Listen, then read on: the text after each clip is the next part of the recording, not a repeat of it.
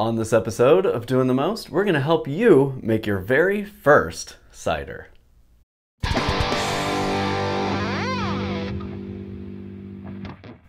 There's a lot of homebrewing content out on YouTube these days, and a lot of it presumes that you're going to start by diving in and buying a bunch of gear.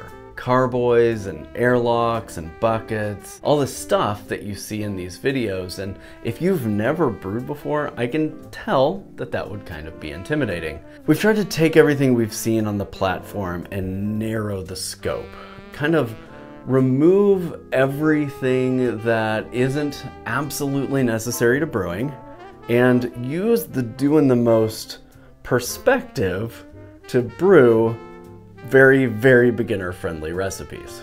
So we're going to be doing this very differently than I normally brew. I hope if you're a very, very beginner brewer that you find this content helpful.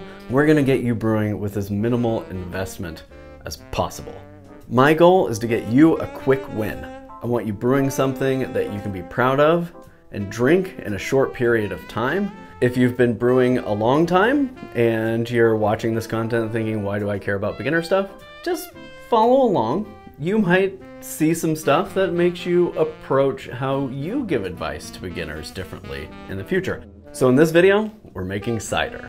And we're gonna be doing some slightly unconventional brewing practices through the course of this video series. And one of them can be a little bit dangerous if you're not paying attention. That practice is that we are not going to be using an airlock for any of these brews. Instead, we're going to just use the lid that comes with our fermentation vessel and make sure that it stays on secured but loose so gas can escape. And then after a period of time when fermentation has slowed down, we'll start to keep it tight but burp it a few times every single day so that way pressure doesn't build up in the fermentation vessel. This is not a commonly recommended route, and it's the reason airlocks exist. They're much safer.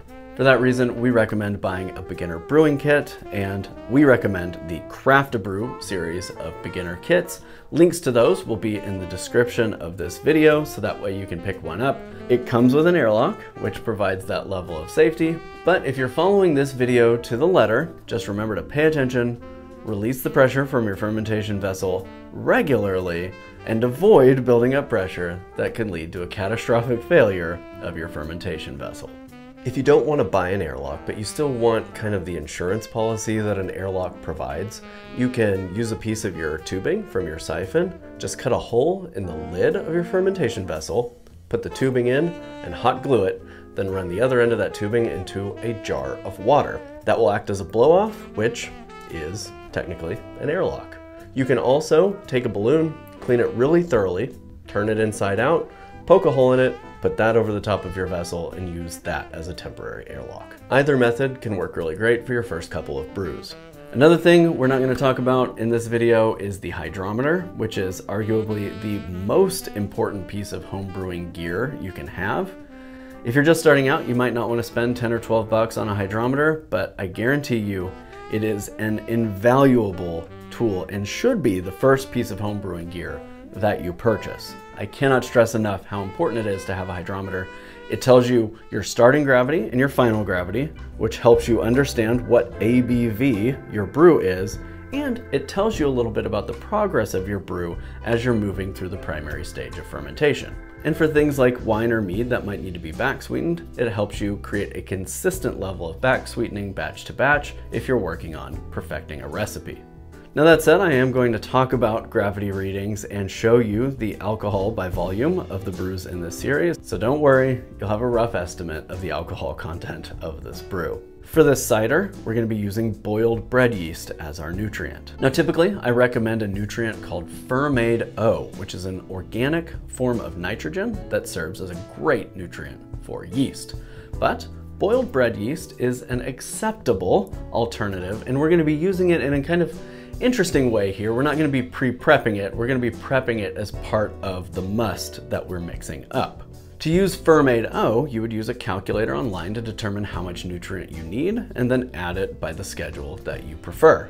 But when using boiled bread yeast as a nutrient, you actually need to use 3 times as much as you would if you were using Fermaid O. So I've taken all of the thought out of that for you. I've calculated how much nutrient, I've done the math and come up with the quantity of bread yeast that you will need to boil to act as nutrient for your brewing yeast.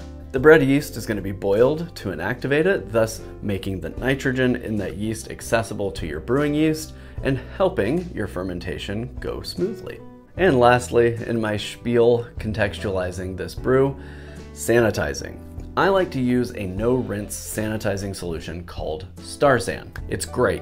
You mix it up, you dunk all your stuff in it, you shake them off, you don't have to rinse it. It's sanitized so that way microbes from your environment are much less likely to get in your brew. However, you may not be interested in purchasing Star San or another sanitizer just yet. Never fear. You can dunk all of your brewing gear in hot water, 160 degrees Fahrenheit or above, for about 3 to 5 minutes, and that should sanitize it. Just make sure that temperature stays above 160 degrees in that vessel. The easiest way to do this is to bring a giant pot of water to a boil, let it cool for about 10-15 minutes, and then dunk all of your gear in there for a minute or two. Alternatively, and I think possibly an even easier option, is to put all of your gear that's going to touch your brew into the dishwasher on the sanitize cycle, using no soap, no rinse aid, just in there on the sanitize cycle. It's going to blast all of your gear with high heat and steam, thus sanitizing it in the dishwasher, so it can go right from the dishwasher into your brew room and be used to brew. Sanitizing is one of the most important things you can do to ensure the success of your brews, so don't skip this step. Anything that's ever going to touch your brew should be sanitized prior to use. All right, you ready? Let's get in here and make some cider. Here's the gear you're going to need for this recipe: a knife, measuring cups, measuring spoons, prep bowls, a carboy or water jug, a siphon and tubing, a funnel, and bottles. If using crown cap bottles, you'll need crown caps and a capper. Optionally, you might want a mesh strainer. The ingredients for this recipe are 1 gallon of apple juice, the skins of 6 apples, 1 teaspoon of lemon juice, and boiled bread yeast nutrients. The yeast for this recipe will be US-05 ale yeast.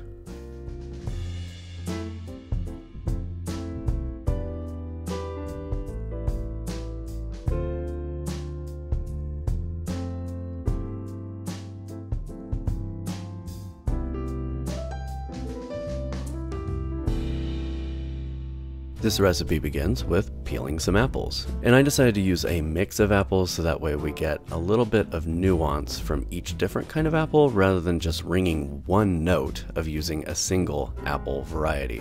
Putting the peels in here is going to give us some tannin contribution, and since this is a dry cider, it's going to help round out the flavor profile a little bit more holistically.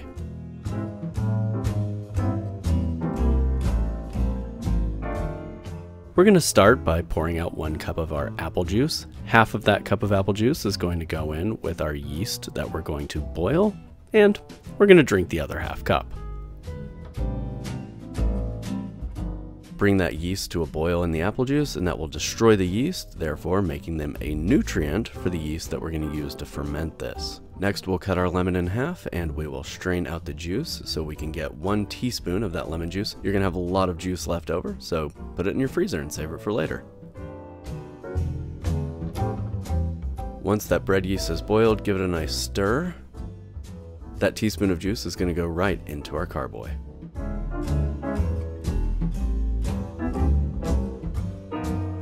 Then that boiled bread yeast solution goes right into the carboy.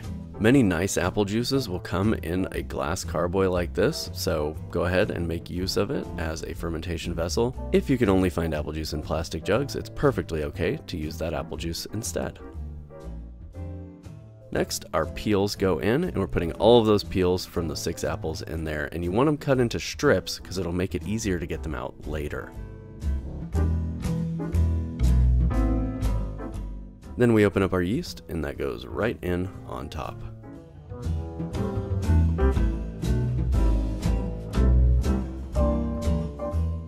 Take your lid, put it on, and then loosen it so that it can breathe. Because again, fermentation is going to cause some off-gassing, and we don't want pressure to build up inside that carboy.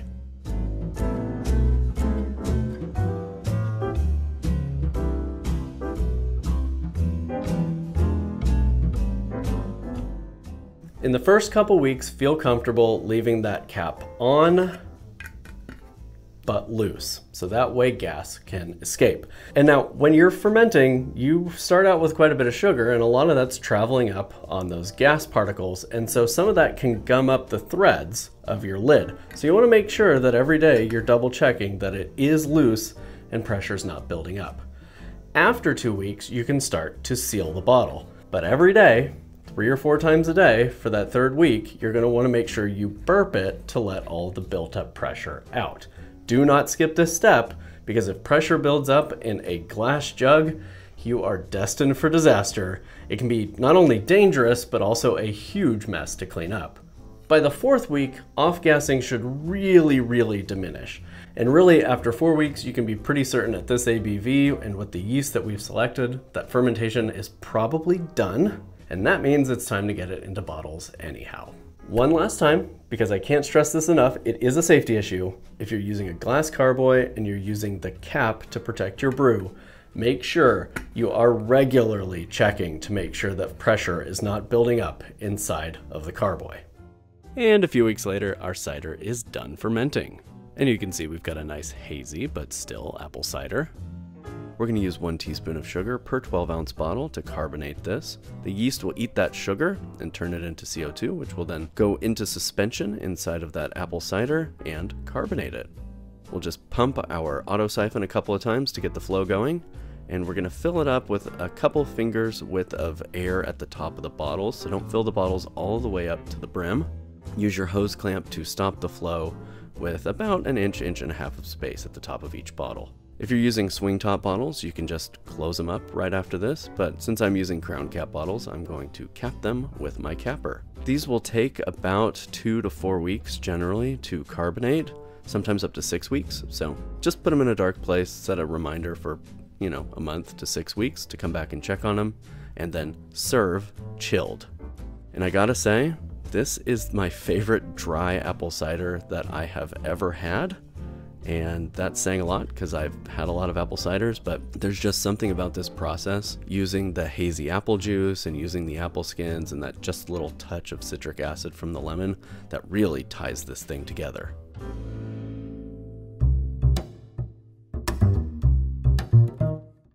All right, it's been about 6 weeks. Let's go ahead and open this cider up and have a taste.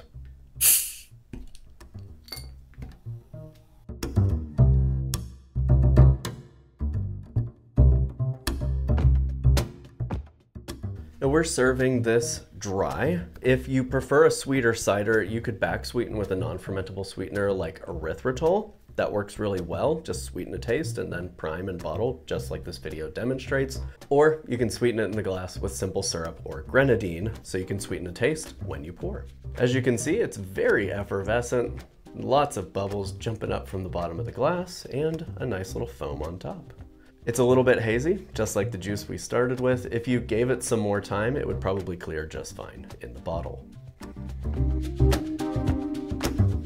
You get just a little bit of fresh apple, nice like rich red lunchbox apple.